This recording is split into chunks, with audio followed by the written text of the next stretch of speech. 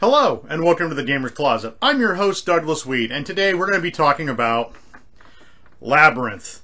Labyrinth is a game that was manufactured by Ravensburger Games in 1986. It seats anywhere from 2 to 4 players, runs for about 20 minutes of game time, and is rated for ages 8 and up. But let's dig into it a little further, shall we?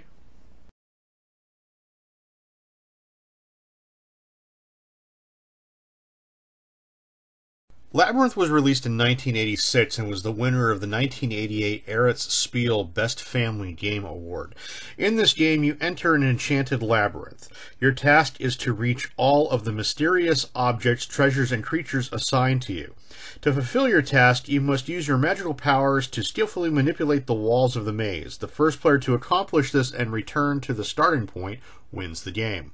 This game has been released in multiple countries and languages. It's been released in the United States as well as Canada, including Japanese, Greek, French, German, Spanish, and Finnish. The game has also been released in multiple themes, including SpongeBob, as well as Pokemon, Star Wars, Super Mario, and Hello Kitty, and in 2019, a 3D version of Labyrinth was also released. This game does come with multiple pieces. It comes with 1 player board, 1 set of instructions, 34 maze tiles, 24 treasure cards, and 4 player pieces.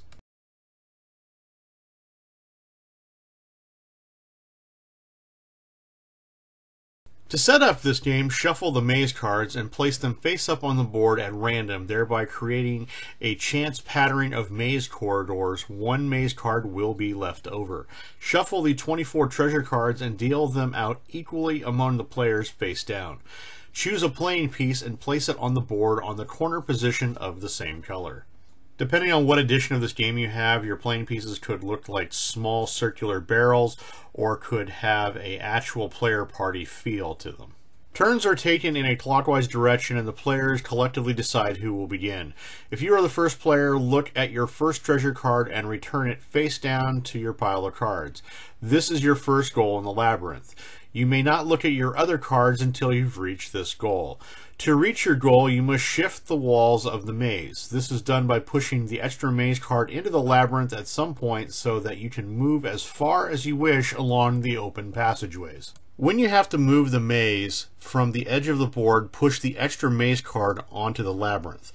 The places where the maze card can be added are indicated on the edge of the board by an arrow. The maze card that is pushed out will become the next player's means of shifting the maze. Until the next player's turn, the new extra maze card is left where it is, so that way all players know how the maze has been shifted on this turn. Please note you must move the maze before each turn, even if you don't need to in order to reach your goal. This way you can wall in another player. You may not immediately reverse the last player's move by returning an extra card to the position that was just pushed out of it. If the shifting maze pushes out a player's piece, the piece is transferred to the newly inserted maze card on the other side. This applies whether the piece belongs to the person making the move or another player. Transferring this piece does not count as a move. After shifting the maze, move your playing piece as far as you choose along the open corridor. You can also choose not to move at all. Often you will be able to reach your goal in 1 move. If not, try to get to the best possible position of your next turn. Please note, more than 1 playing piece can occupy a single square. Once you have reached your first goal, turn over the top treasure card and leave it face up beside your pile of cards. The next card in the pile will then be your next goal, and then turn passes to the next player. Once you have reached all your goals, you must return to the corner position from which you entered the labyrinth. The winner is the first player to turn up all their treasure cards and return to their starting position. There is a variation for younger children. Younger children, even when playing with an older group, can be allowed to look at their treasure cards before the game begins and try to reach them in any order they can. On every turn, the player tries to reach the most accessible treasures. Players can also decide not to return to the corner, but to end the game when 1 player has reached all of their assigned goals. Well, this has been an overview of Labyrinth.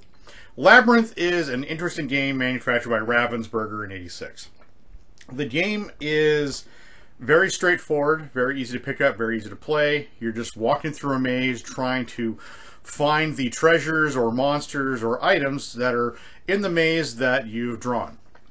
Now, it has a nice strategic element to it because you have to systematically change the maze, which can either help you on moving your path or become a large hindrance to your opponents because you could start boxing them in, move their goals around, cut their paths off. So it has a nice strategic element to it.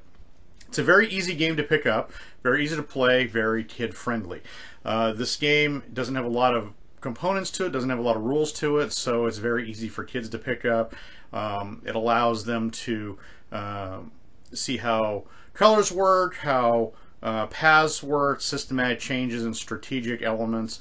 So I think it's a very basic strategy game that can get complex. For a family game night or game night with friends, this is a great option for you. Labyrinth is always a quick, easy game, and it's always a fun game to play with friends. You can have some really interesting times of making your friends' lives difficult playing this game. Now, Labyrinth is a very easy game to find. It goes online anywhere from about 10 to 30 bucks. It's not very difficult to find. It's still in print today, so you still can find copies relatively easy on the Amazon or something like that, or secondhand markets.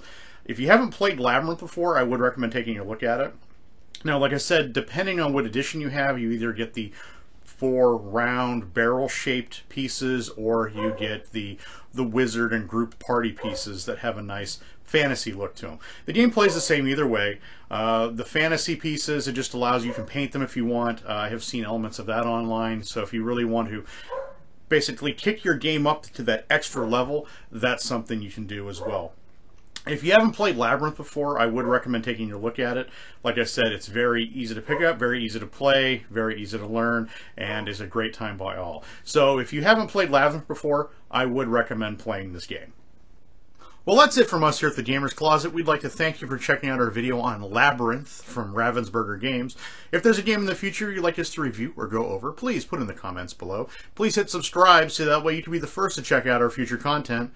And as always, please have a great gaming day.